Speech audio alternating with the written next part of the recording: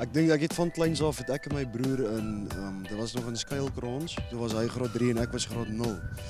En my pa het ons nog 'n billetjie rugby afgerig en so het ons maar al toe vir mekaar gesê dis ons drome en doelwitte om vir die bokke en die bulle te speel en ons het gefight tot ons daar uitgekom het. I started in 2010 at the Cheetahs and 2 years later got contracted at the Vodacom Bulls.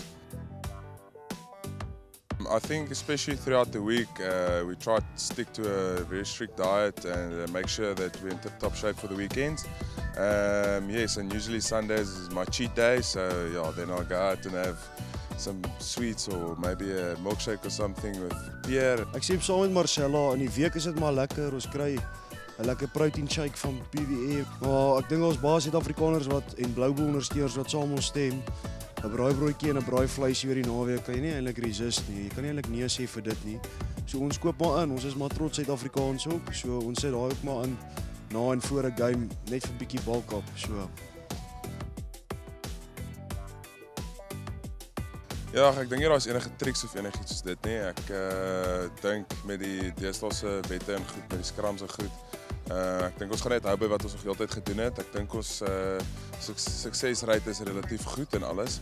Ek dink ons hou by ons plan en goed. Ons miskien 1 of 2 tweaks vir elke span wat ons benader oor die naweke en goed. So jy weet, ek dink ons chase net ons proses en goeders en ja, ek glo dit sal goed werk. I think Marcel summed it up very nicely.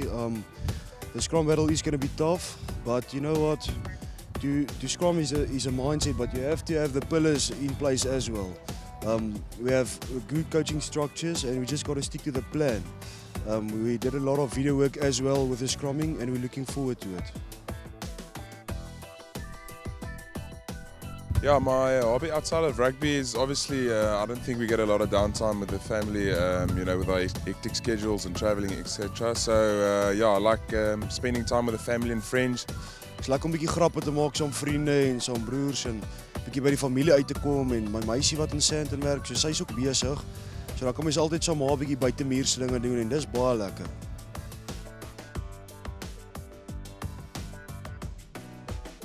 My hidden talent is ek wou nog altyd 'n bodybuilder gewees het.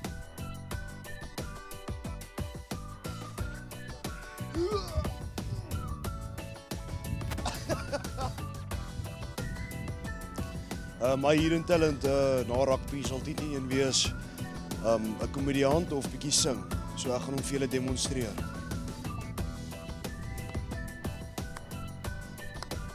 Wie laat skool speel? Is jy reg om te